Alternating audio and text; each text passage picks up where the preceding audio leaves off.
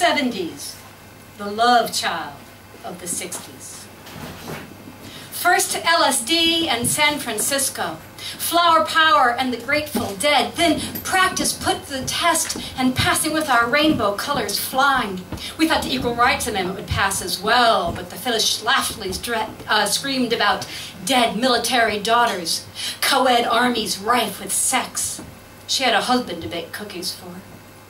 Stamford, Connecticut, various bartending gigs. In one, we served gay couples, black and white, hetero couples, street people, business executives, muscular guys in the loading dock at Caldor's, all regulars, all, hey, Billy!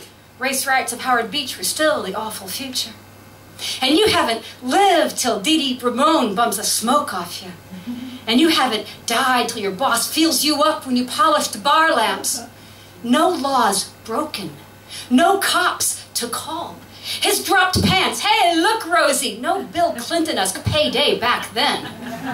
No finer way to lose a job than because you won't fuck that boss. No better way to not get hired at all than because you're female.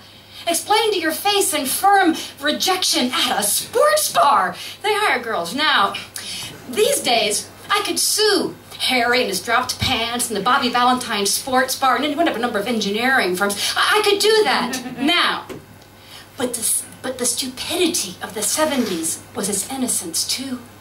And somewhere in the smoke and frying egg rolls, Larry and his lover Billy walk in, and the bar yells, hey, Billy! Years before Cheers and Hey, Norm. And the homeless guy argues with his invisible friend, and the dock guys arm wrestle, and the businessmen drink scotch to oblivion and one someday to eventual frostbite. And couples of any skin, any sex, any religion drink too much and drive home anyway, safe as houses. Time. Oh.